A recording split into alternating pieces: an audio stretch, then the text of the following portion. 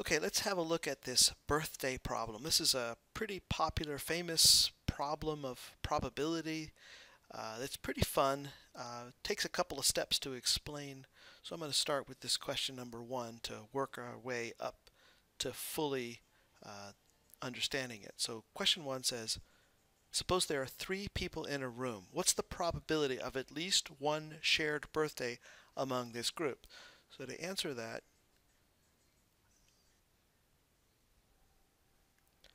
we'll find the complementary event that there is no shared birthday and subtract that from 1. Right? Because either there's at least one shared birthday or there is no shared birthday. Those two events together would add up to 100%. So I could write an equation in this form where it turns out it'll be easier for us to calculate the probability of no shared birthday. Then we could just subtract it from 1 and we have the opposite event probability. Okay, so we have 1. Now I want to calculate the chance of no shared birthday among 3 people. So I'll start off with 3 people. There's 365 days in a year and 3 people. So this is the total number of possible birthdays that could be that could occur among those 3 people. Now, actually, I just made an assumption there, 365 days in a year, to simplify because I know there are leap years with those leap days, and there are people who are born on February 29th, but they're pretty rare, the probability of that particular day is smaller than any other day in the year, and I have to assume, because I don't really have any reasonable or any easy way to I have to assume all the days of the year are equally likely as birthdays because I don't have really any certain information nothing that's stated here that would indicate otherwise, right? So we're going to assume every day of the year is really equally likely, and we're not going to include leap years because they really aren't equally likely to all the other days, and so we'll just say, well, we're not going to include those, and so technically this is an approximation, but it's a pretty good approximation to the true value. Okay, so this is the total number of possible birthdays that each of these 3 people could have had. Right? Imagine a piece of paper that's we're going to list the birthdays. We had 365 possibilities for the first person's birthday and 365 possibilities for that second person and likewise for the third. But this is now the probability of no shared birthday that I'm trying to determine. So how many ways could you have no shared birthday? Well, let's say that to have the event out of all those possible listings of 3 birthdays, out of all those possibilities, how many of them have no common birthday? Well, we could say that the first person would have 365 possibilities for what their birthday would be. So we have all those possibilities, but then we would only have 364 possibilities for the second person to have a birthday that is not shared with the first person, and then it would only be 363 possibilities for that third person to have a birthday that it was not in common with the other 2. So this is the probability of no shared birthday among the 3 people. Now this is something, of course, that we could just type in the calculator, and I would do that, but I also want to point out that for the questions that come later, it's really helpful if you notice how you can change the way this is written. This would actually be the same as doing 365 P3. And then, of course, you could simplify the way we write that as 365 cubed.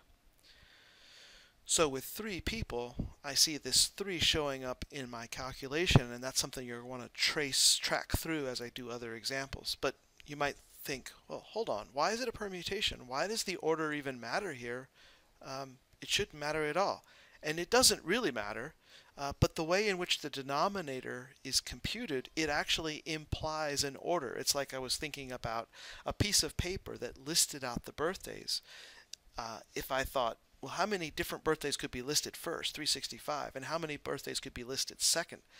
Likewise, 365 and 365 for the third birthday. But these 3 birthdays then could have come in any particular order because we're listing all the possibilities with repetition and order included here in this denominator. So this is all of the ways in which 3 different birthdays could be listed, certainly no repetition, and including all those different orders because I have counted all the orders in the denominator. Okay, so that is the probability of no shared birthday. Now that's something that certainly you type into a calculator to make it easier to get a value that's a practical decimal value. So let me round it off there. It's about 0.992 when you type all that in. Okay, so as a rough approximation, it's about 0.8%, right? Less than 1% chance. With 3 people, less than 1% chance if they are just random 3 people that had. So right, just for 3 random people, very small chance that there would be a shared birthday in that group of 3 people. Let's move on and look at a larger group and think through the same sort of reasoning. In a class of 30 students, what's the probability of at least one shared birthday in that group of 30? So I'll start off just as before. The probability of at least one shared birthday is 1 minus the probability of no shared birthday. So we could just calculate the chance of no shared birthday. That's easier because the opposite of no shared birthday would be at least one shared birthday. Right? At least one is complicated because it could be 1 shared birthday or 2 shared birthdays. What I mean by 2 shared birthdays is you could actually have 3 people that have the same birthday, or you could have 2 different birthdays that are shared among several people. All sorts of complicated things. Well, I guess saying at least 1 shared birthday, you might have 3 people that share 1 birthday, or 4 people, or you could have 2 shared birthdays. It's actually pretty crazy what can happen. There was one year I did this in a classroom, a regular sized classroom, maybe around 30 students, and there was one pair of students that had a shared birthday, another pair of students that had a shared birthday, and then one of the students and I had a shared birthday in that one class, right? So there were like 3 different birthdays that were shared among 6 people. Well, obviously you would have to have at least 4 people to have 2 shared birthdays, but no need to get into all of those complicated. The whole entire point here is that this is much easier. No shared birthday. We can just figure out the probability that among the 30 people there is no shared birthday, subtract that from 1, and we'll have figured this out. So let's do it that way. Well, just like before, what I'm really doing is, let's say 365 days in a year is a simplification to make this manageable. And because we have 30 people, we have the possibility now of 365 birthdays possible for the first person and the second and the third and all 30 people. And because I really want to start at 365 possibilities for the first person and 364 and 363 and go all the way down actually for 30 different days, well, that's not convenient to write out. So what we could do is just say 365 P30. So that would start at the number 365, and it would then multiply times 364, 363, all the way down for 30 different numbers, so that we've really just right here on the top counted the number of ways in which we could have 30 people with different birthdays, none of them repeating, right? Because it's counting down for 30 different people. It's counting order because the denominator is counting all the orders in which those 30 people could list their birthdays. And that's it. So then we could just type that in. Now this is, obviously a calculator operation. You could either type the whole thing in all at once, which is fine. In fact, you could even type 1 minus this all at once. I think what I'll do here, just because I have another thing I could explain, is that if you type just the numerator, you're going to see scientific notation, which You can round off to any number of digits here. Let's say 2 digits is pretty accurate. Um, so what it's in scientific notation, it's times 10 to the 76 power. And then when I do the denominator, if you did it separately, you get 7.39 roughly times 10 to the 76. Now you might think, oh, you have to type all this in to divide, but actually these will cancel anyway. So you really just have to divide these numbers because these are the same and they're factors on the top and the bottom. So this is roughly 0.29 when you round off this value, which means that finally we have about 0.71. So that's about a 71% chance, which is pretty surprising, really, if you hadn't thought through this. Only 30 people.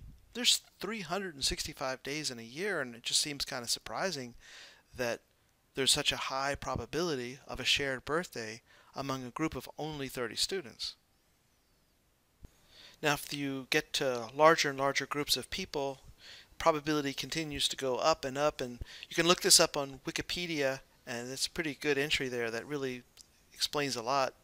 And has this picture that is a graph of increasing number of people along the horizontal, and the probability of a pair that share a birthday, that is at least one shared birthday. So what we calculated was with 30 people. We see it's about, okay, there.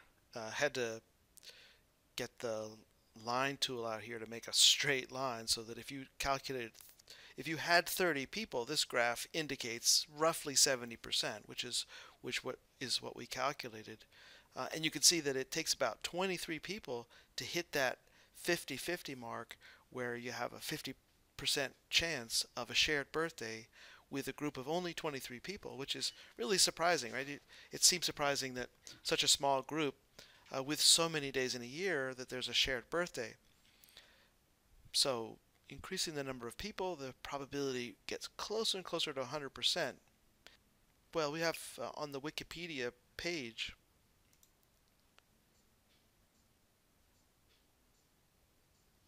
some more precise values. As you hit 50 people, you're at about 97%. 70 people, 99.9, 99.97. So one thing that's kind of interesting is that it keeps getting closer and closer to 100% probability, but it doesn't hit 100% until you have more than 366 if you assume no leap years.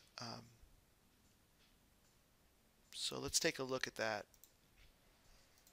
Assuming that there are 366 different possible birthdays, really, because if we go back and include leap years and we say, really, how many people do you really actually have to have a really true 100% probability of at least one shared birthday? You'd actually have to have 367 people. 367 people are required for a 100% probability of at least one shared birthday. Now, this is actually due to this thing called the pigeonhole principle. If we take into account that there are truly 366 days on which people can be born on any one of the 366 possible days on which birthdays can occur, it is theoretically possible that you could have a group of 366 people. And in that group of 366 people, it's very unlikely, but it is theoretically possible that everybody in that group could have a different birthday, right? I mean, you could actually choose. It might take you a long time to find all those people so that there is no shared birthday in the group. Imagine how really difficult that would be, considering these probabilities as we've seen. But it is possible to create a group of 366 people and everybody with a different birthday. But once you hit 367, then it is impossible to have everybody with a different birthday. So really, 367 is when you finally hit the point that it's 100% probability there's going to be a shared birthday in the group. So finally, one question to sort of finish this off, number 4 here. If you had a classroom of 30 students and one of the students announces that his birthday is, let's say, November 9th, just some random day, what's the probability of at least one other student sharing this particular birthday? Right? This is a very different question. It's like, what's the chance that there's at least one shared birthday with this particular date already established in advance? So I'll start off just as before. The probability of at least one shared birthday would be equal to 1 minus the probability of no shared birthday among these 30 people. So one person announces their particular birthday, and you've got 29 other people, and what I'll do is I'll calculate the chance that each of those 29 other people have a birthday that is not the same as November 9th. Right, so that's 364 days in a year. 364 other days, 365 days in a year total, and then we raise to a power 29 because this is the chance that each one of those other 29 people had a birthday that was just not the 9th of November, right? So any of the other 364 days. That's the 364 over 365 is the probability for each one of them. And assuming that their birthdays are all independent and equally likely to be any day of the year, we raise it to a power 29 because it's effectively, like we're saying, the probability that the first person is not born on November 9th and the next person is not born on November 9th and the third and the fourth and each of those 29 other people have some other day than the one particular day that was given, like November 9. So that sets it up, and you can type that in the calculator. You get about 0.079, so 7.9%. Right, so that's kind of more in line with what your intuition might be with a group of 30 people. If you say, what's the chance that somebody has my birthday? It's only about 8% chance that somebody has the same birthday as a particular date, like if you thought of your own birthday or a birthday such as November 9. There's a small chance that in that group of 30 there's a shared birthday with that particular date, but it's a whole different question when you say what's the probability that there is a shared birthday among the group, right? And you can see how that plays out, for example, in something like the lottery. It's a really small probability that I would win the lottery, but it's a much higher probability that somebody wins the lottery. There's a similar kind of distinction. Okay, I think that'll be the end of this video, and I hope it has been helpful.